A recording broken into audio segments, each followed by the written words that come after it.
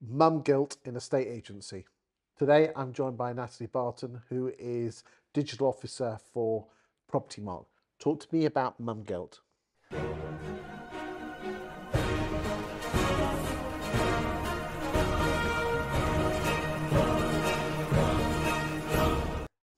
So, Chris, I am a mum, and surprisingly, I've actually got 4 children. 4? 4.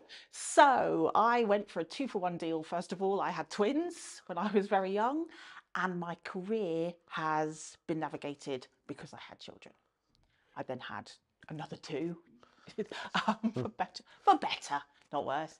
And again, I've navigated a path because you can't just abandon your children. They have to be looked after and cared for.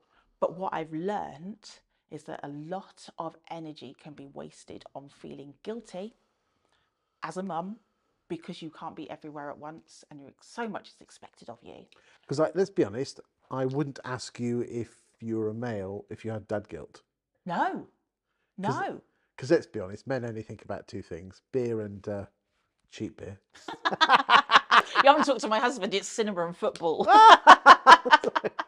No, but in all seriousness, let's look at it from the male point of view to start with, and then we'll come back to the way you've sorted it in your head. And there might be a bit of crossover, but for all the dads watching out there, what can they do to help their wives and partners not suffer from this mum guilt? Have conversations, but not Talk? Bloody hell. oh, I know, it's all icky.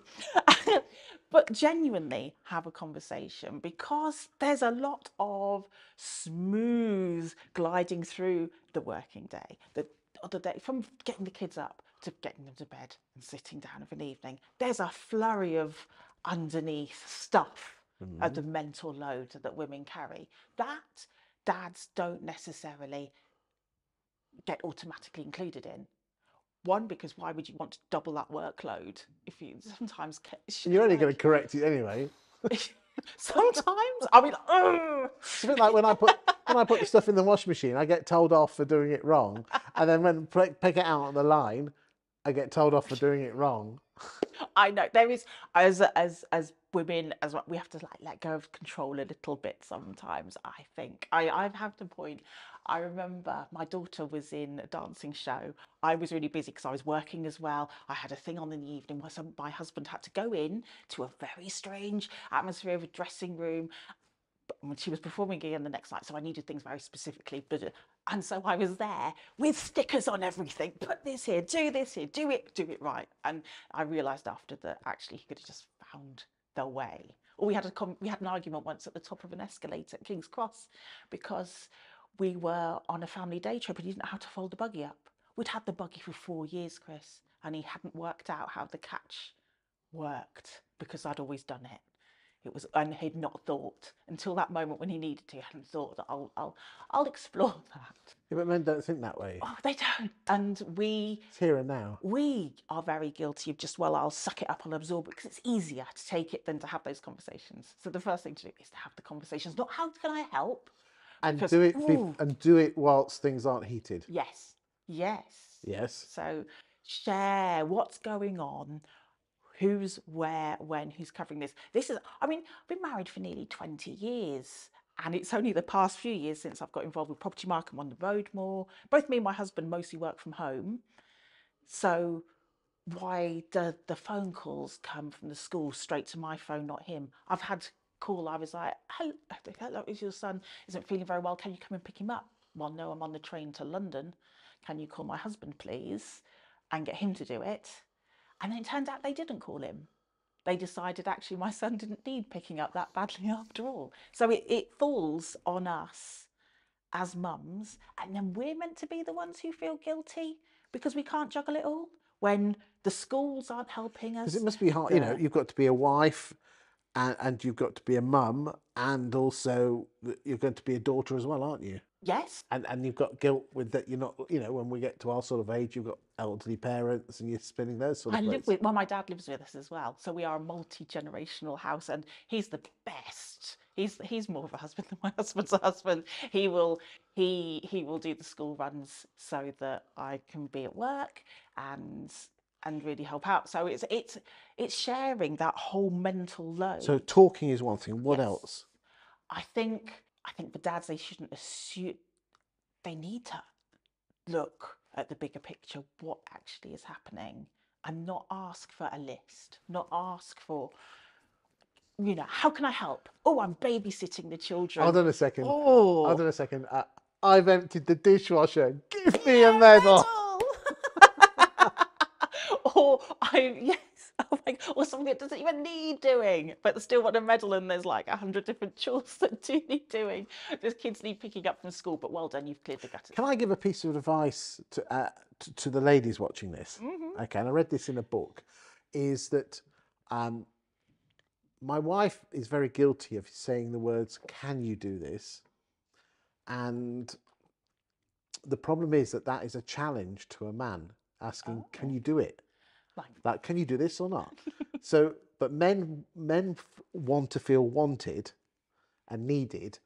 It's just biological rubbish upstairs in the head. So therefore, if you reframe it and saying, "Will you?"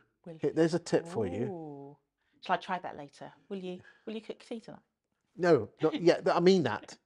Do not use the. So now, because I haven't been able to train my wife to do this, is that I actually have him when she says, "Can you cook? Can you clean the bathroom floor?" As a man, you see that. Can you clean the? Can you? Can I? And can I do it? Will you? Oh, I want to feel wanted. Yes, I will. Yes, I will. That's a big one. Wow. Try it. I'll try that one. It does work. As a male, we want to try and sort our woman's problems out. Oh, yeah, that's a big. I know thing, that's nice. I know, it? but I mean, we might as well talk about this whilst we're here. But it is true, though, isn't it? Yeah. I'm go guilty with the of it. problem and go. You just want to vent and go. Oh my god.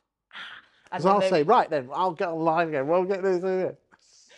Yeah, and then you say, I just wanted to rant. I didn't want a solution. Actually, it's all good. I just need a emotional venting. But would that help? Would that help with the mum guilt from men? Sometimes with the mum guilt, though, you do want a practical, for them to recognise that there's an issue, that you're carrying so much. Do you think there's a responsibility on the ladies to actually almost say, I want to vent as opposed to I want a solution, or actually? Yes, say what you want out of this conversation.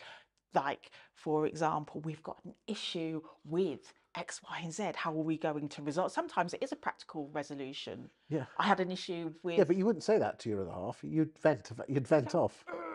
Yeah, I mean, we had Propertymark 1. Propertymark 1, going down, speaking, staying the night before in London, staying the night after in London. All good. My husband books the Euros. He's off in Germany over the same week. I'm like, brilliant. My dad's working. My older daughter, who also lives with us, she's working. I'm like, I don't know how there's no solution here. Help. So, and then you need a big practical conversation of who can step in, who's covering this bit, because why should it automatically fall? It does automatically because so we've talked about how men can help their women in the relationship with regard to mum guilt. What can women do differently? Explain how much they are carrying, because a lot of it is in our heads. If we're sat down, we're thinking, right, okay, so tomorrow they've got swimming, so I need to get the swimming certificate. Have I signed that letter? Have I got X, Y, and Z ready? Have I done the packed lunch for tomorrow? Is the washing clean? Have I got enough socks to carry on the rest of the week, because I'm at work tomorrow, so I'm not going to have time to do the laundry. What are we having for tea? What's for breakfast? Have we got the cereal? Have I been to Sainsbury's? Have I got all of this? Even if I said my husband, if he goes to cook the tea, he will get the ingredients to cook with, but he won't look at whether we've got sugar or washing powder or anything like that. But I shouldn't have to give him a list to say we need washing powder, because that's another job on my list I don't need to do.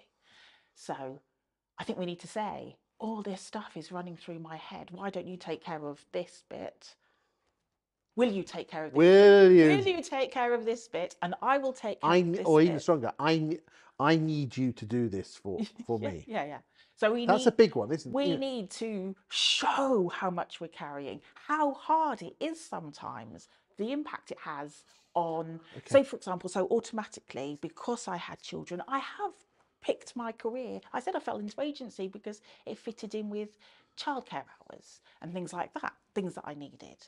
And I negotiated my roles so I could do the school runs and I could be there. My son's got autism, so I've never worked full time. So I've got chance to go to appointments when they crop up, chance for school appointments, chances to do the paperwork that's involved in that as well. So my career hasn't necessarily followed the trajectory compared with my sister who's got no children and who has just been able to hyper focus. I want to do this, that's what I'm going to do.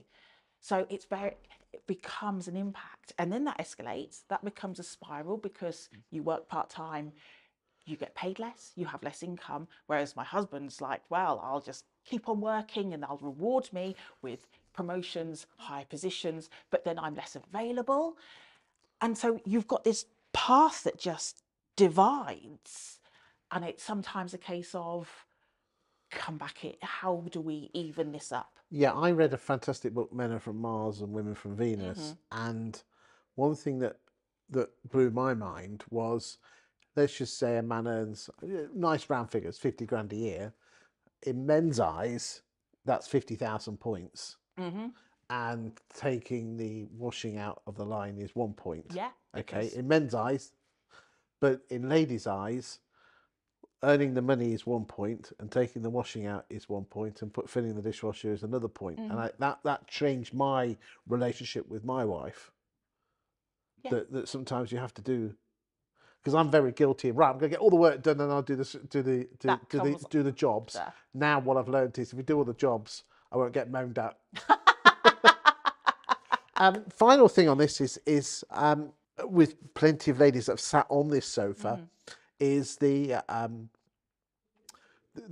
perception of other mums, the guilt of look, that our other mum's doing okay, when in reality, I don't want to, the proverbial school gate. Yeah. And not looking like you're keeping it together. Oh, there is a huge level of veneer of I'm doing fine, especially via social media through Instagram. Even the mums who are on there who have an account that is very much based on, oh my God, isn't it hard being a mum? But they've still got the glossy homes and everything's in order and everything's fine and they've got the hair and and you're like, okay, actually.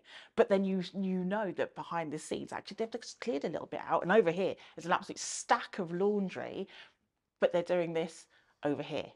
So you've got to kind of put it into a context of the bigger picture. One of the things having my son with autism was that the parenting handbook went out the window. I was no longer aspiring to this, the golden juggling, just, I can do everything, I can have everything, because my son was not playing by the script. He was in school. I mean, school was a nightmare, so they put him on reduced hours. That was another challenge. The school broke the law by putting him on part-time hours. So again, you've then got, well, I know school's not a childcare facility, but at the same time, he's in a complex needs situation now. He's in a setting and he's thriving. So it's gone a whole lot better from a very hard struggle, because it's not just personal relationships that are impacted by the demands. It's schools are guilty of loading onto mums. Employers aren't always as flexible as possible. I know people who've left the industry because they can't do the school run and be in the office for meetings. And we're losing good people. So there's a whole complex network. We've got flexibility, but people aren't necessarily using it. And I think we all need to, rather than load the guilt onto mums, we need to sort of look at the different roles different providers play. Thank you for your time today, Natalie. You're very welcome. Thank you, Chris.